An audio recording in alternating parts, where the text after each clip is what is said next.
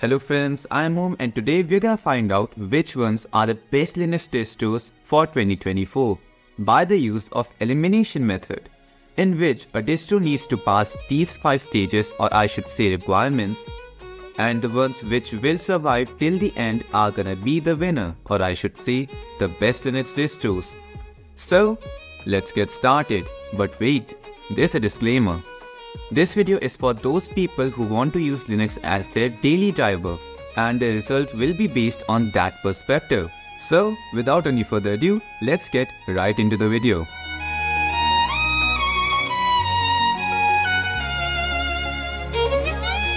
So here are the most used Linux distros of 2023, and we're gonna filter them one by one as we go further from one stage to another stage. And let the elimination begin. Stage 1. Simplicity with power. If I have to select a Linux distro which I will use for my day-to-day tasks, then I need that to be simple, good-looking, user-friendly, and of course, giving me more than enough power to do all my daily tasks along with some system and administrative tasks at high level. So let's see which ones are capable of that, shall we? In my opinion, all of them are more than enough for simple tasks with power because they are Linux. So you're gonna get power, and all of them have a powerful desktop environment which is good looking. For example, GNOME, KDE, XFCE, LMDE, all of them are great. So in this stage, all of them pass this test. The next stage is stability, and I must say this is the most crucial part because I don't want any bugs, glitches or crashes in the operating system while I'm doing day-to-day tasks. And even if I am doing something crazy like video editing, gaming or something big, and even at that time I don't want any glitches or bugs.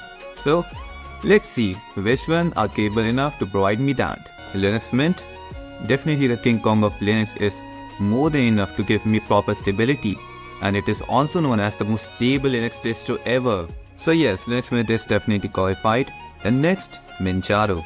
And here's the problem. You see, Manjaro is not properly based on Arch, as it uses PEMAP instead of Pacman. And even at that point, most of the packages are broken. There are a lot of glitches, bugs and crashes while using Manjaro, so definitely not. Going next, Ubuntu. Definitely qualified. It is made for that purpose, isn't it?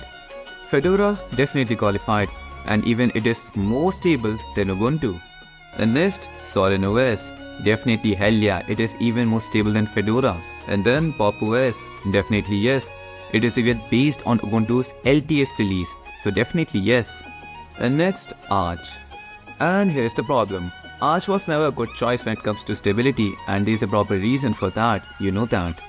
All the packages are cutting edge or bleeding edge. Those versions are not yet even in the stable or beta branch of other distributions. And they give me bugs, glitches here and there, and installing drivers is really a mess, unless you know the proper names of those drivers. But unlike Ubuntu, Fedora, Pop OS or other distributions, Arch is not that stable for daily purpose.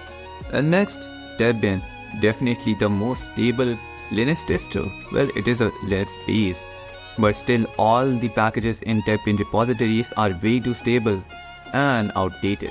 But still in this stage, Debian pass. Next, Elementary OS. Yes, Elementary is based on Ubuntu's LTS release, and it uses Pantheon as its desktop environment.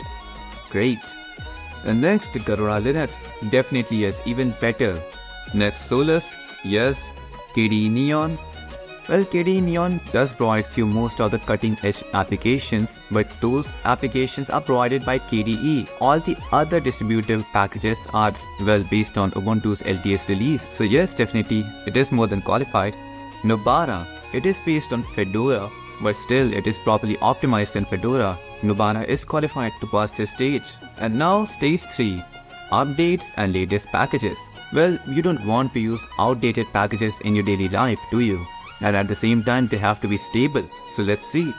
Mint, well, there was a time when all the packages in Mint repositories were outdated. But these days, the best repositories. And Linux Mint 21.3 Virginia is even great. So yes, Linux Mint definitely qualifies this.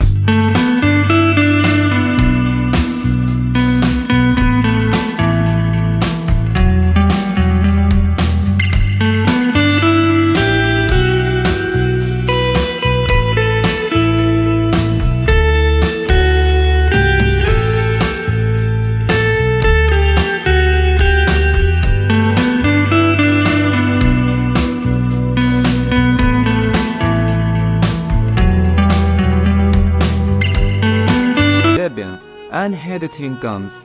Debian packages are not yet properly optimized, so they try to keep all the latest but stable packages in their experimental branches like beta or Debian Sid. But when I talk about its stable branch, then the packages are not yet latest as like Zorin, Pop! OS or Ubuntu. So Debian, better luck next time. And next, Elementary, and the same problem occurs here. Elementary is known for providing outdated packages most of the time for most of the packages and applications, and that is why Elementary, better luck next time.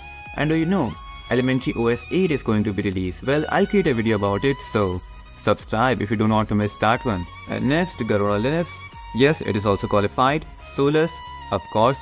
KDE Neon, definitely yes. Nobara, yes. Moving further, Stage 4. Drivers like GPU drivers and CPU drivers, and especially gaming.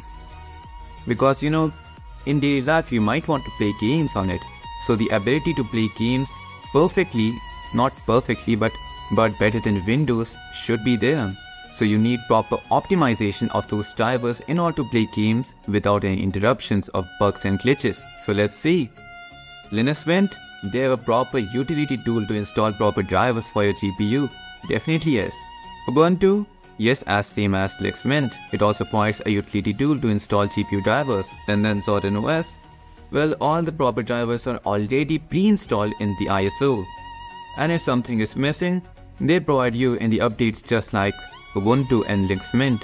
Pop! OS, they have a particular separate ISO for NVIDIA GPUs. Great. Garuna. Well, Garuna was great in terms of gaming, but these days I'm seeing a lot of glitches in those proper native Linux games. I'm not talking about the Proton games. I'm talking about the native games which are run without any container.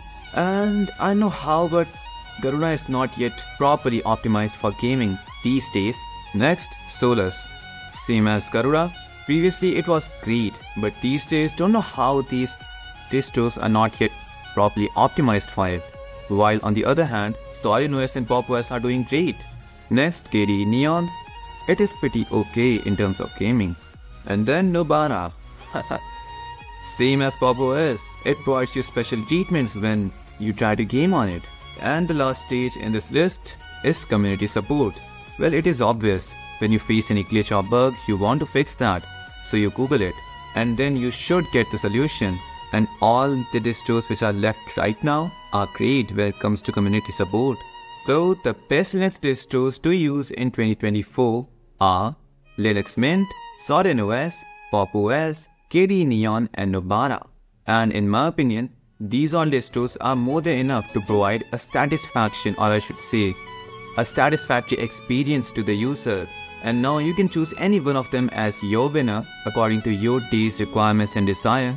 For example, like Linux Mint. It is great for people who want a desktop similar to Windows while providing better performance, while providing stability out of the box. And let's say you want to use Zorin OS, and I must say, Zorin OS is really good looking. The desktop of Zorin OS is based on GNOME, but the Zorin flavor looks pretty beautiful, I must say. And the desktop is pretty refreshing. Like, it gives you a vibe that you are productive today. And let's say you want to use Pop! OS because it gives you all the required features for gaming, for productivity work, for content creation. And it is based on Ubuntu's LTS release, so it is pretty stable. And let's say you want to play games, do heavy work like coding, development and that stuff. Nobara is more than enough. But the question remains, which one of them is the greatest? And I'm thinking about an ultimate showdown battle between these 5 distros, in which we will compare all these distros according to, well, the categories like the best distro for gaming, the best distro for content creation, the best distro for coding, and then we will know which ones are the best. So don't forget to subscribe if you don't want to miss those videos, and awesomeness content is uploaded every day on this channel. So subscribe, and I will meet you in the next video. Till then, I will signing out.